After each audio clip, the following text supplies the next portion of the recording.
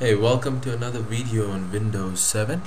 In this video we'll explore the stacked Windows behavior of Windows 7.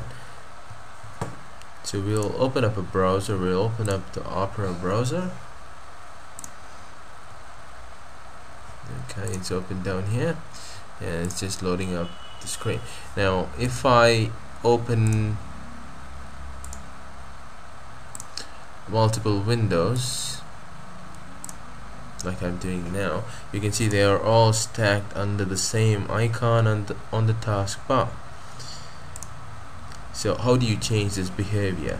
And this is what we are going to explore in this video. Now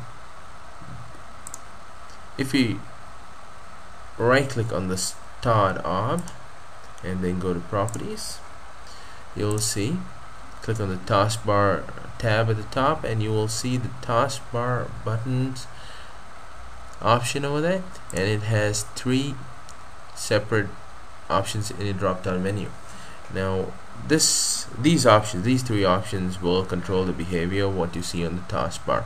Now the first option is what is currently set, and if you were to choose never combine, so the options are always combine, hide labels, combine when taskbar is full. If you say this, combine when taskbar is full, and then apply, you see the taskbar is not full, so the different Opera windows are still separated on the taskbar at the bottom. So we'll just open up a few more windows and see if it will combine them into a single icon. It looks like you have to open a lot more. I'll just open up one more.